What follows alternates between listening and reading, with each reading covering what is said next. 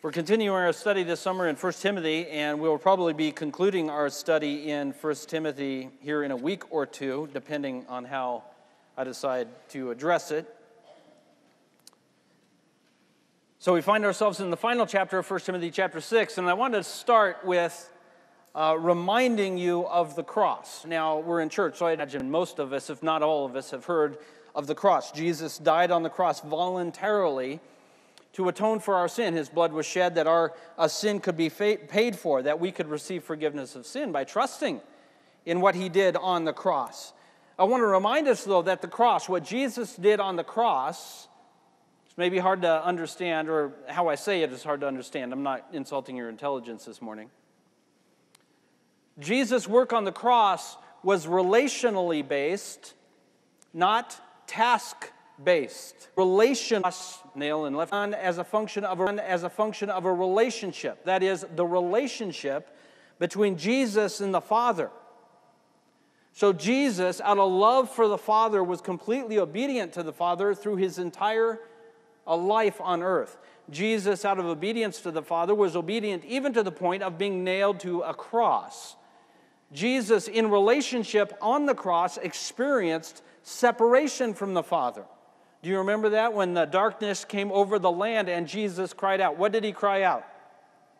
My God, why have you forsaken me? That sounds like something going on in the relationship, doesn't it? There's something happening in the relationship that's critically and significantly important to the redemption that Jesus was purchasing for us.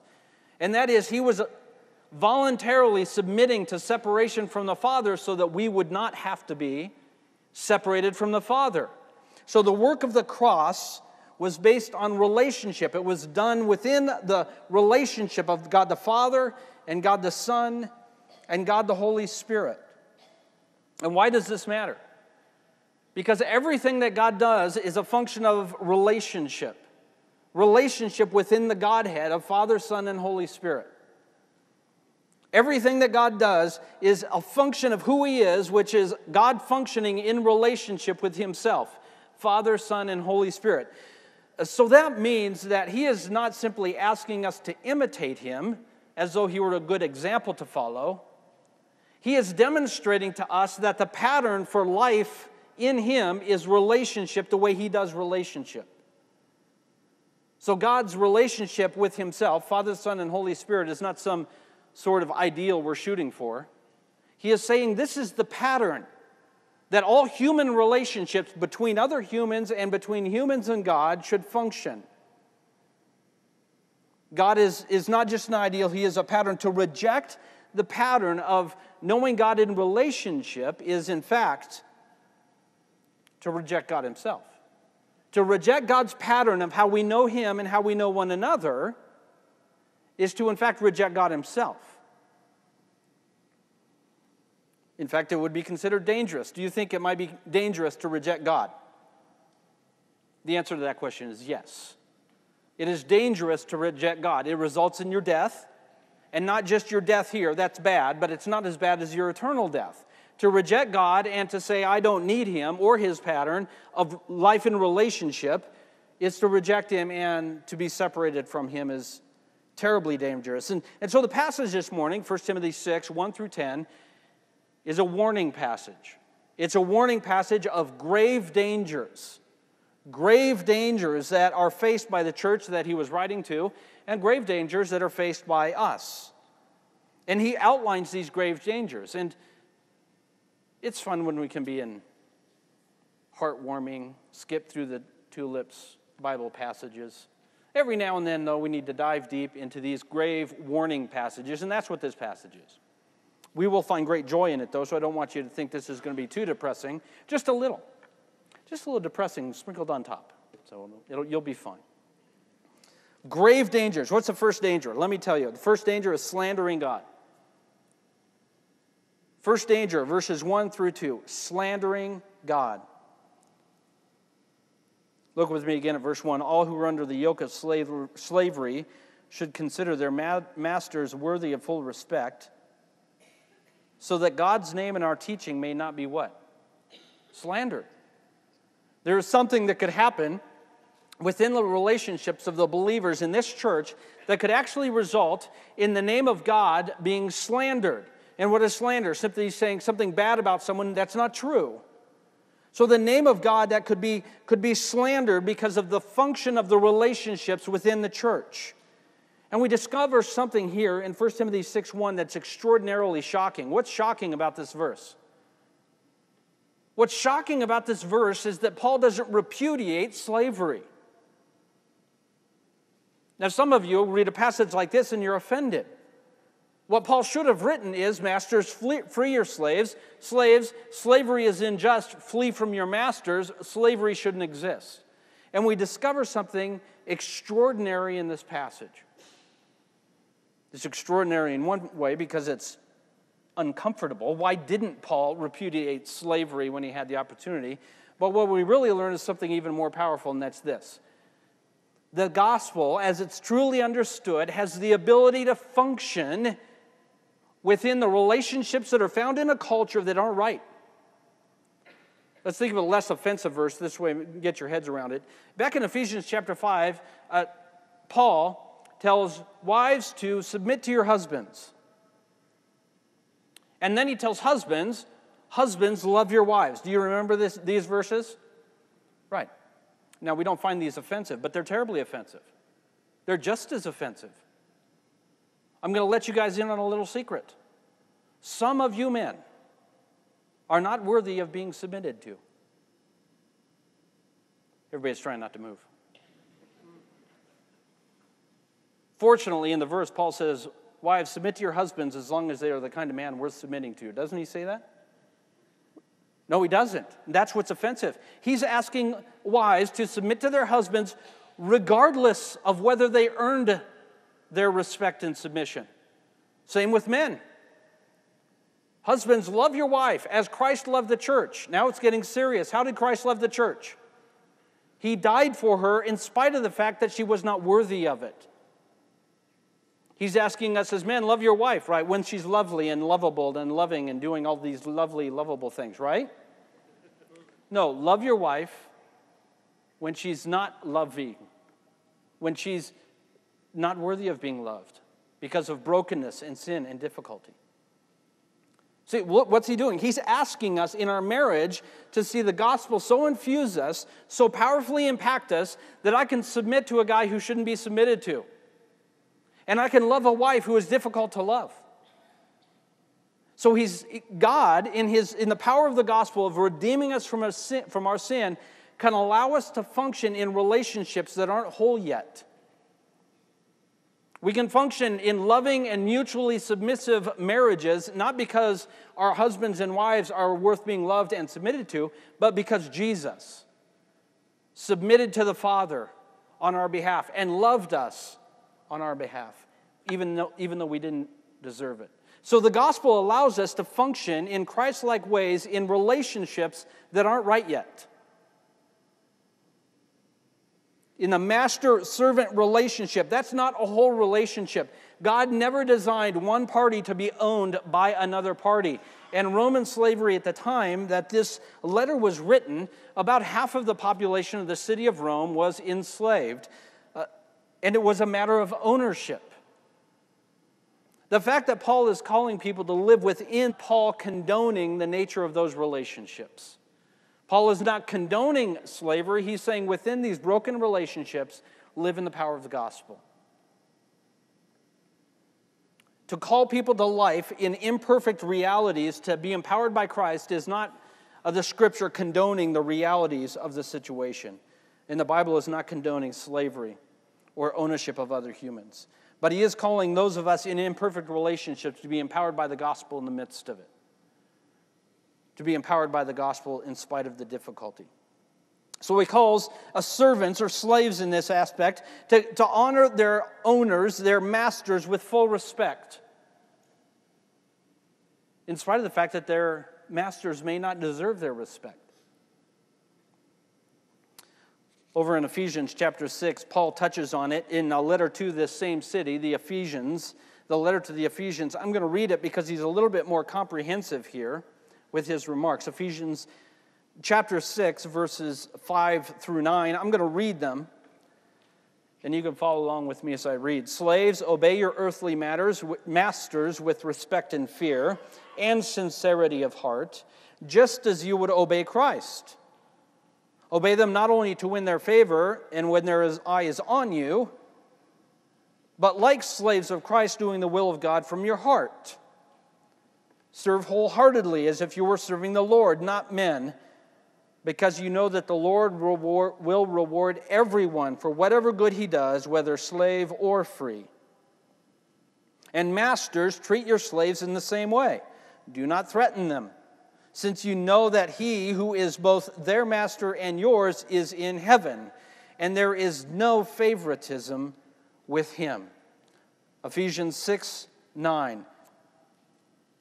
The one who is both their master and yours is in heaven, and there is no favoritism with God. There is no favoritism with God. Who does God prefer? No one. There is no favoritism with God.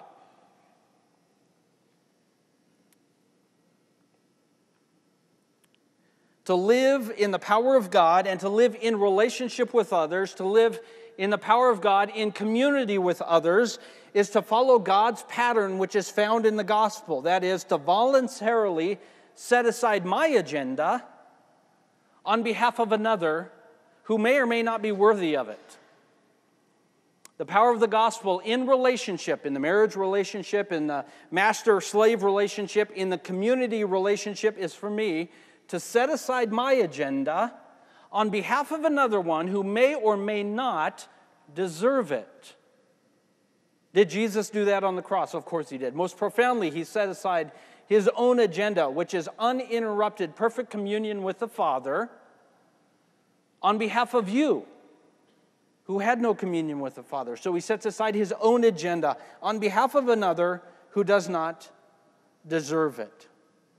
So what is this respect, which he calls all of us to do?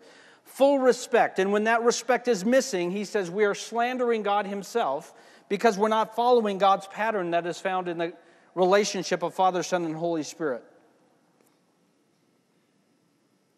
That respect is to see and understand and appreciate others in light of who Christ is and in light of the place they are.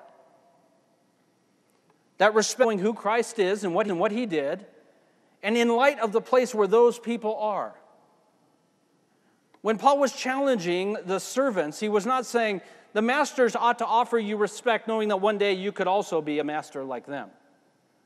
How was they were to show respect? For one another where they were.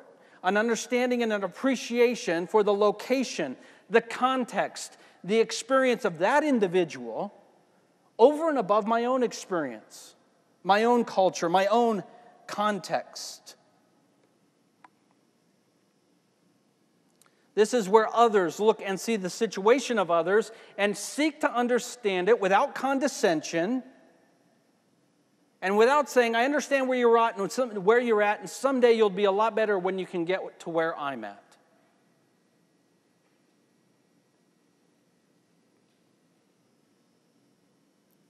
This is where a majority culture in a country like ours, the majority culture in a country like ours, seeks intentionally to consider and understand and appreciate people who are not from their context, not from your situation, not from your locale or your background or your history, and not to do so in a condescending way as though, oh, I get it, because we don't. And not in an invitational way, which is to say, but that's okay, someday you will attain to majority culture status or achieve what the majority culture has. That's not the respect that Paul is calling for between master and servant here, and that's not the respect he's calling for between communities within the church, between individuals within a church, and in all relationships between individuals in the church and outside. It's a respect for understanding they are where they are. You are where you are. And an appreciation and understanding and an affirmation for the value of where they are, where someone else is.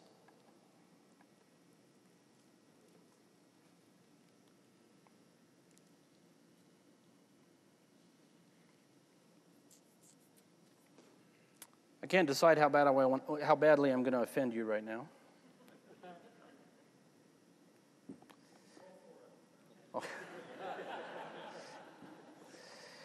You know, I'll start by saying this. I am so close to turning Facebook off, and I hope many of you are too. It has turned into a sewer of misinformation. And I'm not denigrating. I like it because connects me with friends and family. Let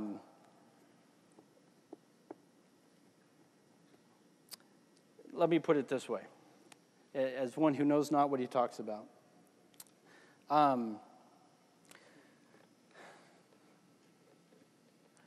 I've seen a lot of people concerned over the following phrase, and I want to use it as a diagnostic phrase to help settle our hearts on something critically important as we understand the gospel.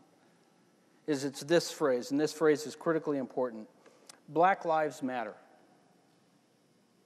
And that has become a polarizing phrase in our culture. It has become a polarizing phrase that for some means one thing and for others mean another thing.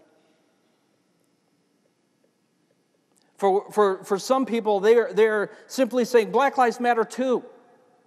Not to the exclusion of all the others, not to the exclusion of any others, but keep in mind, Black lives matter too. And others would say, well, all lives matter. And Paul here in Ephesians chapter 6 is not whitewashing and asking anybody to walk away from their context and ignore their background and their history and their experience.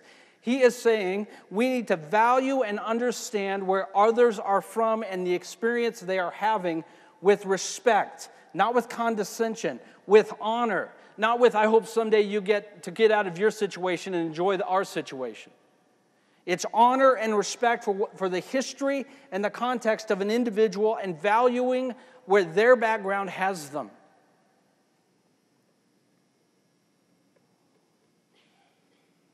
Some would say we just need to honor everyone and not focus on one particular understanding of the difficulties some folks face. And I would just remind you of this. Notice in the story of the Good Samaritan, it's not the story of the good dude. Right?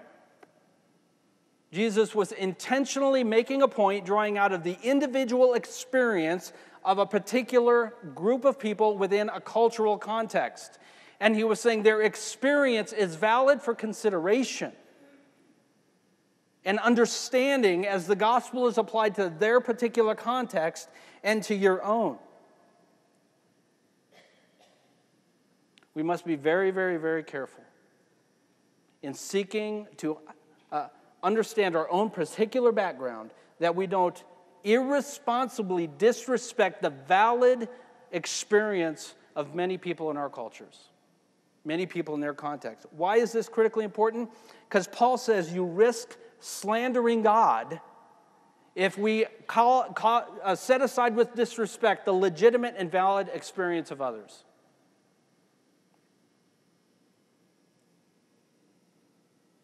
We must acknowledge that some folks within a particular community experience marginalization in the culture itself. The church must be the ones on the forefront because we're empowered with the gospel to offer the greatest level of respect and affirmation and understanding for those who have experienced marginalization in our culture. Not in condescension. Not in shallow empathy as though we can, oh no, I get what your situation is. But rather with respect that affirms the situation and experiences many have had. Some of the comments I have heard coming out of the death of the two black men earlier this week and coming out of the deaths of the police officers in Dallas have been nothing short. It's hateful.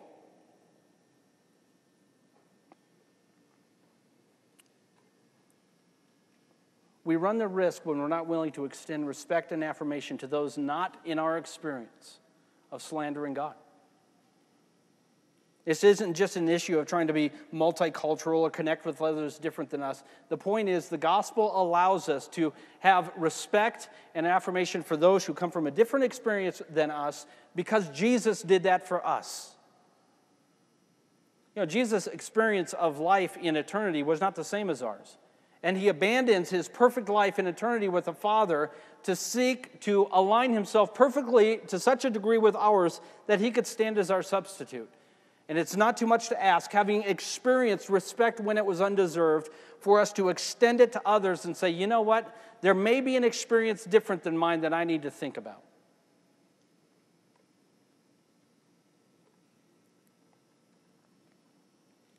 When we're not willing to extend our hearts and minds and empathy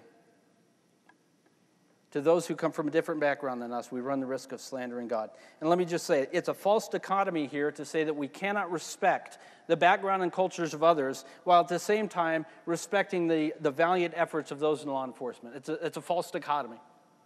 We can do both. We can understand and appreciate and respect the cultural and historical background of people who come from a different background than ourselves, while at the same time affirming bravery and heroism in a time of difficulty. It's a false dichotomy that's out there where you got to pick which team you're on.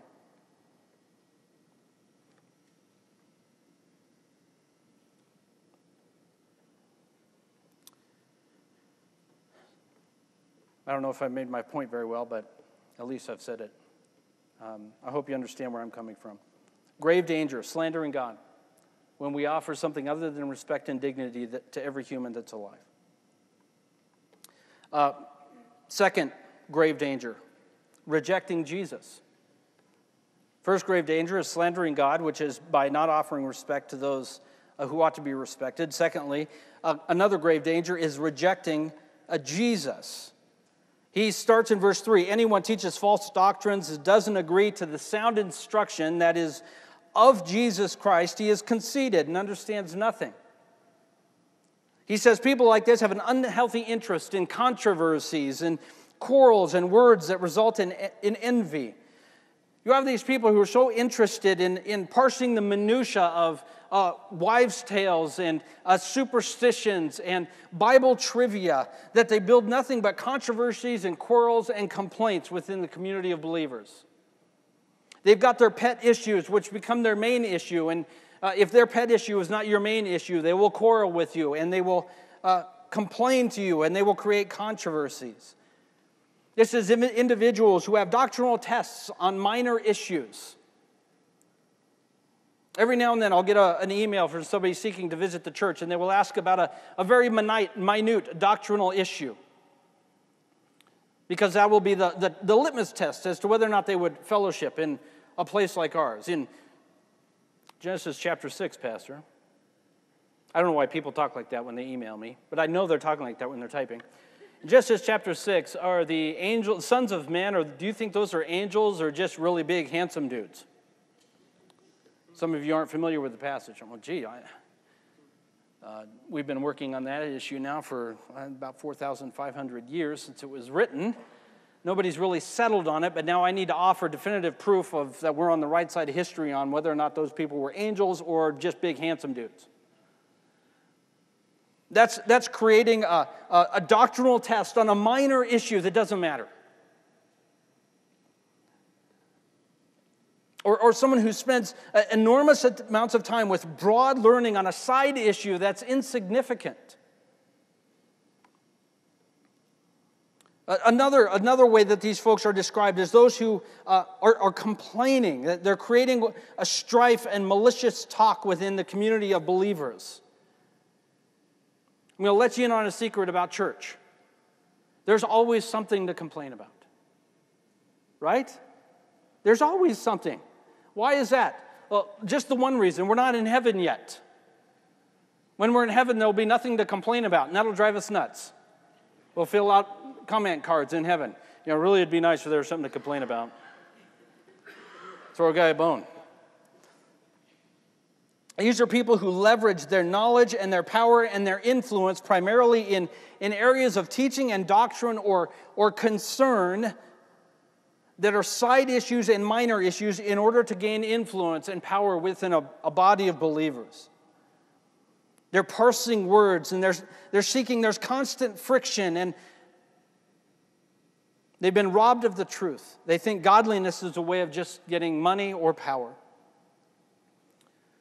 I want to reframe how we think a little bit about life in the body of Christ in the world around us. Life in the body of Christ in the world around us ought to be compared not so much to having coffee at Starbucks. Really, it's more like being in a trench in World War I. One author says it this way about the Christian life before the return of Christ, which is now. We ought to have a warfare mentality. We must understand we're in the enemy's territory and he's trying to destroy us. And it's with that mentality that we can approach the concerns and the things around us. You can imagine the World War I soldier sitting there talking with his buddy. He says, you know, I've had it. I'm going to see the CO. Yeah, what do you know? I'll take care of it. So he marches down the trench, gets to his CO. He said, listen, buddy, we've got to march up and down these trenches all day long. There's a couple things we could use. Number one, can we get the water out? It's muddy. I have to scrub my boots every night because of the mud. And secondly, the surface is really uneven. My left ankle, it kind of bums me out. I'm walking and the surface, what would the CEO say to that guy? You're taking lead on the next march out. Now, is it to say, would it be nice if there was no mud in the trench in the shirt? Yeah, that would be nice. Nothing wrong with that. Nothing, but the idea is in that moment, in the moment of warfare and conflict where the enemy is seeking to destroy them, why is this the concern? And when we have a warfare mentality, it doesn't mean that what we see and understand isn't true and real. It's just we put it in light of where we're at. Okay, is that really as big of an issue as I think it is?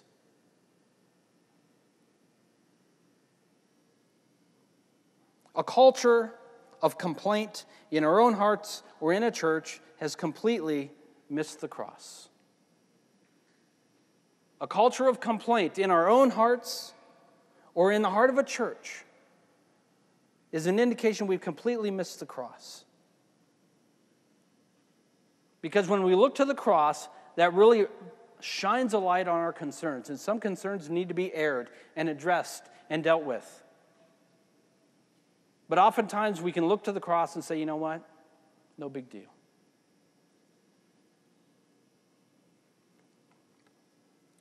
Rejecting Jesus is most profoundly seen in a community of believers functioning in relationship when instead of having a culture of grace, we find a culture of complaint. It's an indication, a warning, we have rejected the application of the cross in our hearts. Grave danger, slandering God, rejecting Jesus by living in a community that's not marked by healthy relationships informed by the love of Christ, but instead are marked in the way that it is described: envy, strife, malicious talk, suspicions, constant friction. These are indications that our concerns for our personal preferences have trumped the work of Christ on the cross. Grave danger, slandering God. Second, rejecting Jesus. Third, forsaking heaven. Forsaking heaven. Verse 6, godliness with contentment is great gain. We brought nothing into the world, and we can take nothing out of it. But if we have food and clothing, we will be content with that. People who want to get rich fall into temptation and a trap and into many foolish and harmful desires that plunge men into ruin and destruction. For the love of money is the root of all kinds of evil. Some people eager for money have wandered from the faith and pierced themselves with many griefs. Grave danger is forsaking heaven. Paul calls here the people of the church to seek great gain. Paul wants us as believers to gain the most we possibly can, and he tells us how to do it. Godliness with contentment is great gain. If you went to your financial planner and he said, I can guarantee you significant gains on your investment, what would your response be? Sign me up. Oh, that's exactly what Paul has said here. He has said, understand, godliness with contentment is great gain. It's a guarantee. It's an investment that will never go bad. That we gain more than we could possibly imagine when we find godliness and contentment as a pattern of our life. What is godliness? addressing our relationship with God and relationship with others in the pattern we have described. Mutual love, mutual respect, and understanding that God has made a way for us to achieve righteousness through Christ alone and not through our deeds alone. Godliness is acknowledging God is our goal and our source, and that is only achieved through Jesus Christ himself. What is contentment? Very simple. God is enough. Contentment is simply, in faith, understanding if you have gained God, you have gained enough. Have you gained God through faith in Jesus Christ and his work on the cross? Then that's a real understanding. Then I've got all I need. I don't need anything else. Jesus described it this way in a couple of short parables in the book of Matthew. One is a guy walking across the field, and he discovers a great treasure. And what does he do? Because he's a smart guy. He makes sure that nobody else can see the treasure. He hides it. And then he goes to the guy who owns the field, and what does he do there? I'll buy your field from you. And the guy who's selling the field says, well, gee, I want $100,000. And the guy, all I've got is a couple of quarters. He said, but hold on. Sit tight. So the guy then goes, do you know the story? What's he do? He sells everything. He sells everything. He doesn't have anything left. He liquefies his entire portfolio, all of his assets. He turns into cash, and he comes out with $100,000 exactly. Okay, I'm adding to the story to make it connect. You understand? So he goes to the guy, here's my $100,000. Now, why would he do that? Because what is in the field is worth more than the $100,000. Now, if that field was worth $2 million, and your buddy had this happen to you, you say, listen, yeah, I could have sold everything about the field, but, I didn't think it was worth it. What would you say to your buddy? You'd be nice, something like, you're a moron. You're going to turn $100,000 into $2 million? What is wrong with you? There's something wrong with you. Well, this is exactly Jesus' point in the parable. What is wrong with you that you're seeking something worth so little when you can abandon it and get something worth so much? The reason money is so captivating to us is because God is not very big, and he's not worth a whole lot. And that's what Paul is calling us to here, is to understand the value. We have gained God. There is nothing else we could gain that will ever come close. Godliness is understanding the pattern of relationship between God and us and ourselves and others, and contentment is knowing that God is enough. There is nothing here in this world that you will want there. There's nothing here that you will want in heaven. I'll put it another way. Think of your best possession. And I know the people in my life are my greatest treasure. I know. Now think of your best physical possession. Maybe it's your car. I don't know. Maybe it's a shirt you really like. Guys, you have that one shirt that you just love it when it's clean. You're like, oh, yes, love that shirt. No? None of you guys? Okay. Now it's embarrassing. Neither do I. But a guy told me. Maybe it's your house. Maybe it's your retirement. Maybe you've got a nice nest egg. You worked most of your life to save up for it, and now you don't have to worry. You have to worry. You've got money to spare for the rest of your life. What's your greatest possession? When you're in heaven, if you were handed that possession, you would drop it in disgust. It would be so gross there. You say, why would anybody even want to waste a second looking at this? Get it out of here. There is nothing here that we will even want there. And Paul is simply calling us in faith to live in that reality here. To live today as though that were true, because it is true. Now, of course, it's terribly, terribly difficult because this is the reality we live in. But this is what he's calling us to do, is say, there's nothing here I'm going to want there, and I'm going to treat it lightly living here.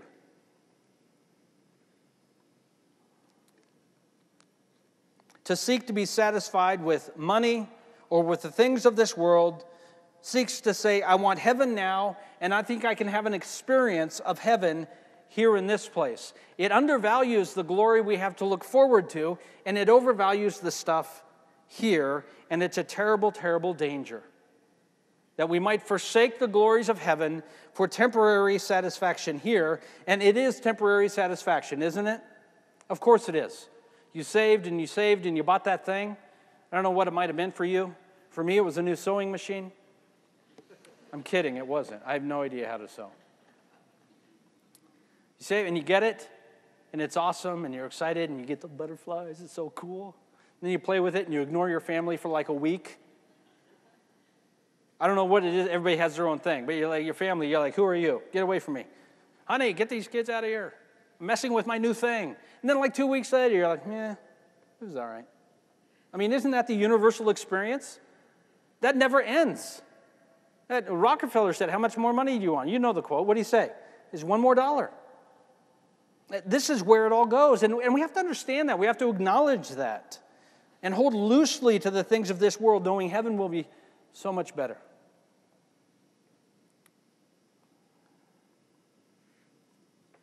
Contentment is to say, you know what, I'm all right. Heaven's coming. My experience here isn't my final experience. It's there. What I was made to be, the person I was made to be, and the work I was made to do is primarily there. Most of your existence will be lived there. What you were called to, what you were built for. Have you ever lived in this world feeling like you just didn't fit? And it was C.S. Lewis who said, that's because something in you is reminding you you weren't built for here. There is something coming you were made for, something so profound that you would be happy to spend eternity doing it. Has anything in this world ever moved you with that? Nothing here can do that. Even if you got your dream job, at some point you still say this in the morning, I'm going to what? Work. No one says in the morning, I'm going to vacation. At some point, there will be toil, there will be drudgery, there will be difficulty, even in the dream job. Because we were called for something bigger. Do we want to seek what we desire? Then we're seeking heaven here. Do we want to seek for our rights here and fight for our rights here? We've forgotten all of our rights and freedoms are going to be experienced there. Do we want to air our complaints here? Or rather say, you know what, heaven's coming, I'll be okay. I can put up with this irritation. Heaven's coming. James 4, verses 1 through 3, I'm going to read it, and we're going to sum everything up after I read this. Here's what it says in James 4, 1 through 3. It's a verse many of you are familiar with, so you can listen or follow along. What causes fights and quarrels among you? Don't they come from your desires that battle within you? You want something, but you don't get it. You kill and covet, but you cannot have what you want. You quarrel and fight. You do not have because you do not ask God, and when you ask, you do not receive because you ask with wrong motives, that you may spend what you get on your pleasures. In 99% of conflict and quarrels, either in the home or in the church or in the community, it's because somebody wants something and they will not let it go. Those who have a hope that is not here but is there much easily let go and say, no, I'm good without it. The quarrels, they fall away. We think quarrels and fighting will go away when finally, at some point, they will get that I'm right. Right?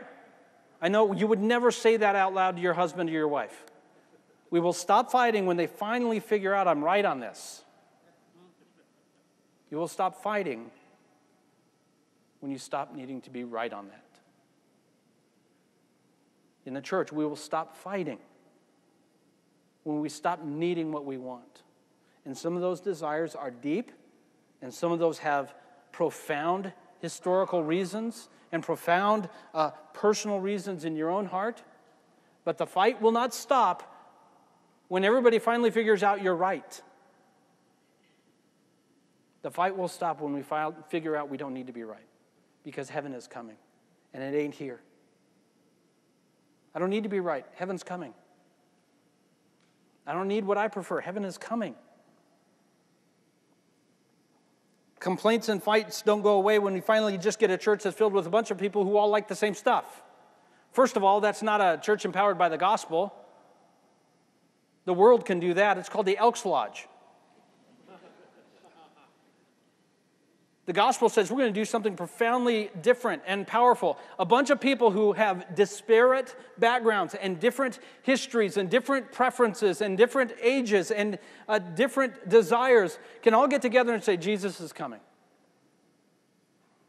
Now that's a powerful gospel movement in a community of believers. A bunch of believers finally taking a vote and agreeing on something because 60% got their way is not gospel empowered. It's might makes right. The world can do that. They do it every day. A gospel-empowered church is when 60% or 80% say, we don't want it our way. The minority can have it their way. A guy named Chapman, I forget his first name. R.C. Chapman, thank you, Darrell. His church grew and was getting bigger and bigger and bigger, and a small minority of the people didn't like R.C. Chapman. He had a big beard. There were suspicions he was hiding things in his beard. It came to a vote, and the majority of the people in his church agreed that he would stay as pastor, and the people who had come to know the Lord, had come as a result of his ministry, could stay in the building. And do you know what he did? They signed the building over to the minority and left. And they leased space. Because he said that's what the gospel does. 80% don't win. The gospel wins when those who have the power give it up.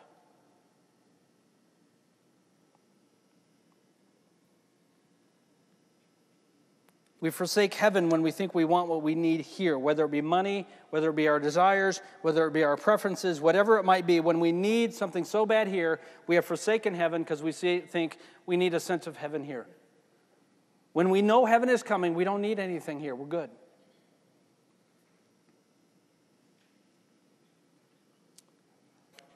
Grave danger, slandering God. A couple of comments and questions to ask yourself. When we look at the cross and see Jesus on the cross suffering for all who would receive him, how do we think he feels about the people that we disrespect? There are people in your mind that you have no regard for. It's the human condition. So if you're saying, no, I don't know, you need to think a little harder. A part of repentance is calling a spade a spade. There are people in your mind you have no regard for. It may not be a race issue. It may be a financial issue. It may be a work issue. It may be a background issue. I don't know. But there are people in your mind that you do not have regard for. How do you think Jesus feels about that on the cross as he's bleeding for that person? Jesus died for people different than me. Jesus died for people from different backgrounds than you. Jesus didn't die to make people like us. He died to make people like him.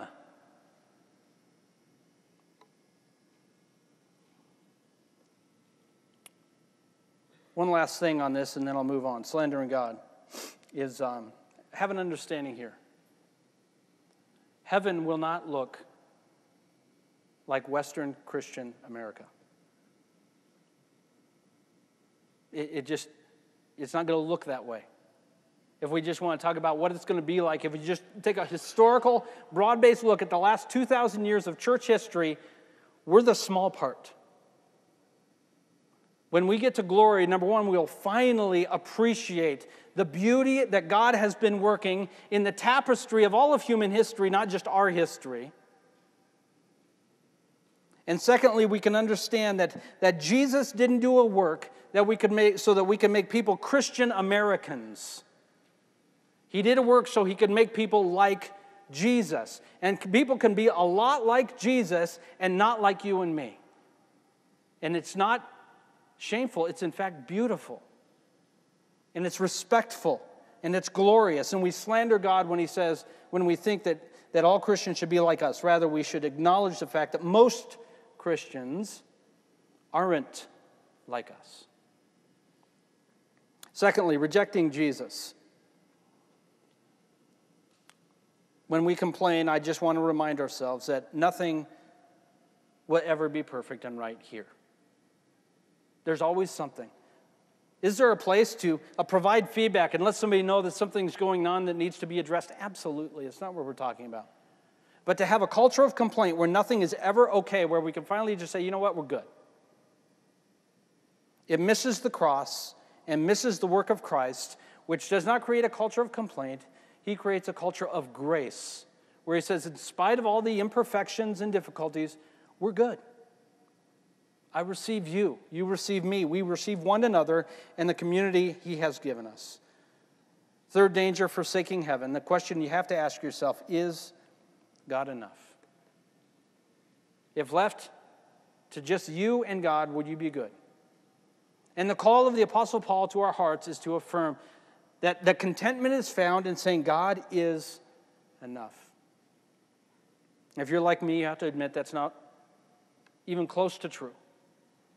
But we can seek that God's work is being done in us. So, I don't know. I don't want to make you too uptight, but here, let me give you some good news.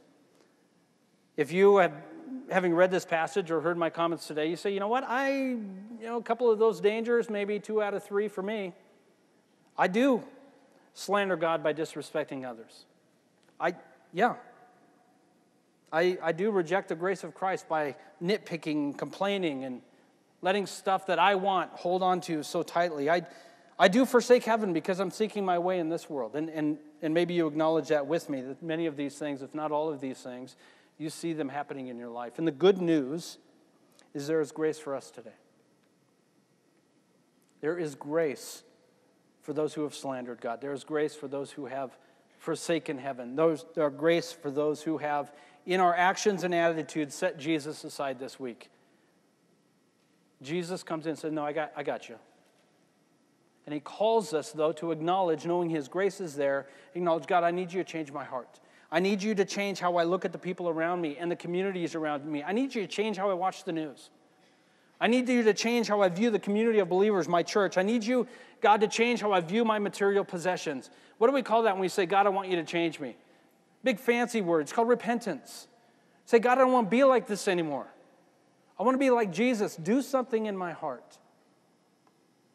I want to be like Christ, but I'm not like Christ. Show me your grace by changing me even today. Jesus on the cross, you do understand, he paid for your slander because he was slandered. He paid for your rejection because he was what? He was rejected. He paid for your forsaking him because he was forsaken. He can handle it and offers us grace and mercy new even in this moment. Let's stand up for a minute. I want to give you a chance to come to him in prayer before we close with a chorus.